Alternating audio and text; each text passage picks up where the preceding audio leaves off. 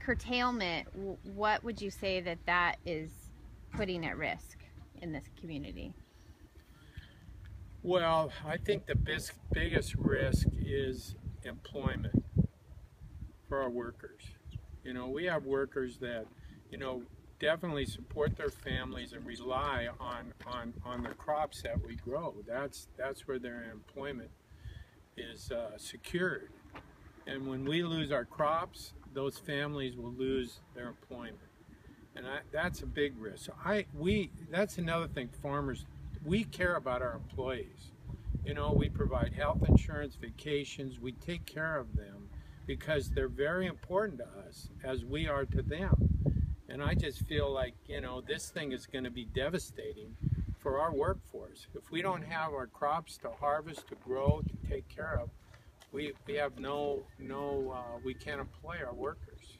And what about the trickle down even into the consumer? Well, and that's it. In our particular operation, we pack a lot of our bell peppers.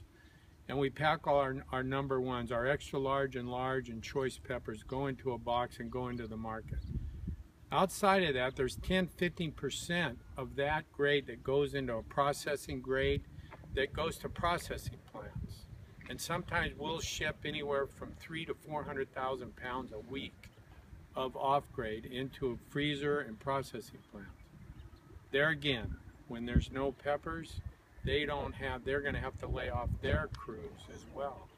And it just keeps going down and down. Then there's a packaging that we use to package our bell peppers. You know, we buy, and then there's employees that create the packaging, that build the packaging, that we sometimes will be packing, you know, thousands of cartons a day, leave alone going into the week. And when we stop ordering cartons, so that's just two examples of how the whole thing trickles down. But, you know, it's part of it. It's part of the whole picture. A lot of people don't get the whole picture.